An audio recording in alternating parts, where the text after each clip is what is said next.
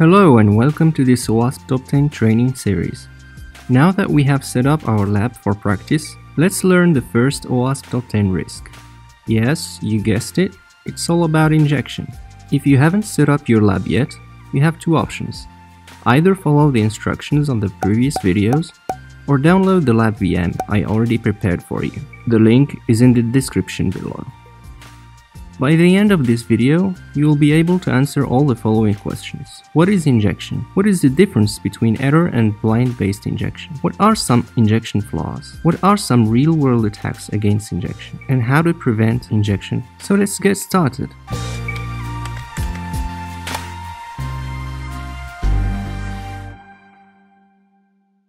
Injection sits comfortably on the top of the OWASP Top 10 vulnerabilities for the last decade, and I don't expect it to lose this rank in the upcoming years. This is for a good reason. In fact, injection is a broad class of vulnerabilities that can be found on pretty much any target.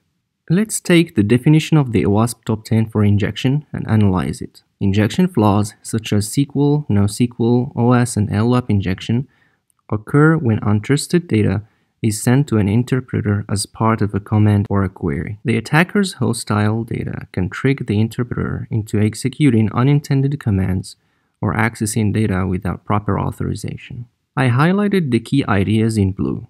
The first thing to notice is that injection is not specific to a technology. Any feature which expects input from a user and processes it as part of a command or a query is potentially vulnerable to injection. The second thing to point out is how big the attack surface is. How many features you encountered in your digital life which fall under this very use case? I'd say most of them. Even a simple search feature on a website should take your input, use it as part of a query to fetch results from a data store, and then returns the results to you. A malicious user can tinker with the search feature in the hope of injecting a malicious input, called a payload, to perform unintended results by the vulnerable system. If successful, the malicious user can trick the application to return sensitive information, modify data, or delete it altogether. When exploiting injection, you will typically have two use cases. The first is that the application processes your input and returns naive results, which include the error message that your payload triggered. In this case, you are somewhat guided by the application for what to do next.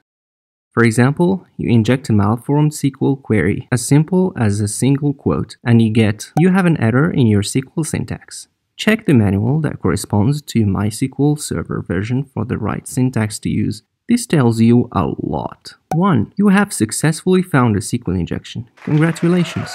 2. The database engine is MySQL. 3. You get part of the SQL query where the injection happens. 4. You've got a solid bug to report if you are a bug bounty hunter. The other use case is where you don't have a direct and naive feedback from the application, but rather a hint or nothing at all. In this case, we call it a blind injection.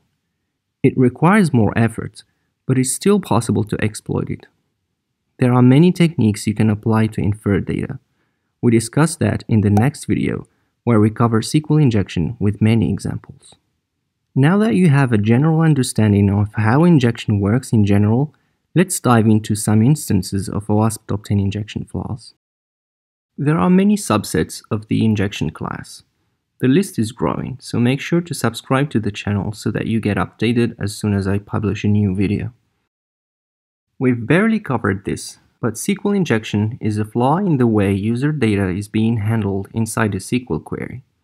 Basically, a developer concatenates the expected input directly into a SQL query.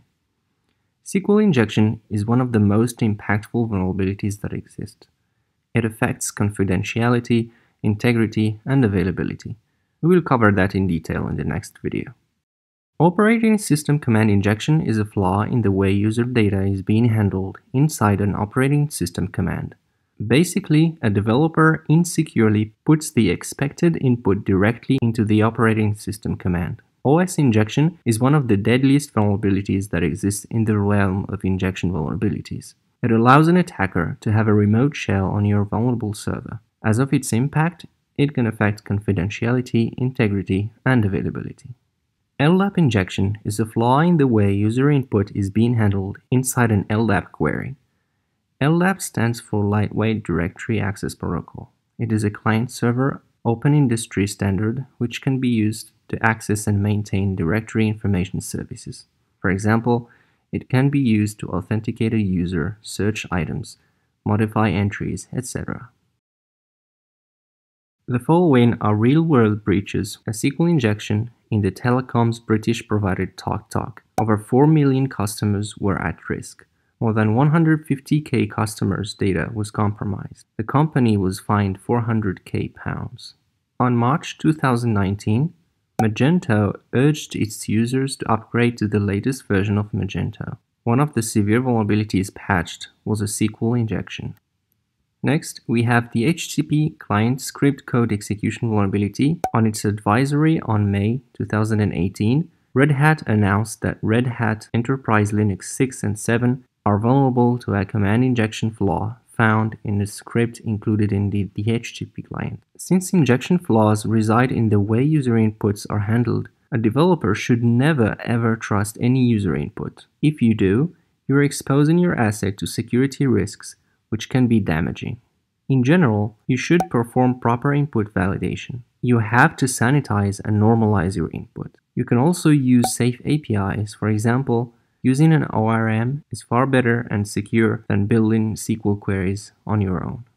The OWASP cheat sheet covers the guidelines you need to follow when writing your code. That's it for today. I hope you enjoyed this video and learned something new.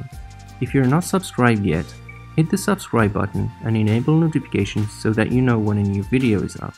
Until then, stay curious, learn new things, and go find some bugs.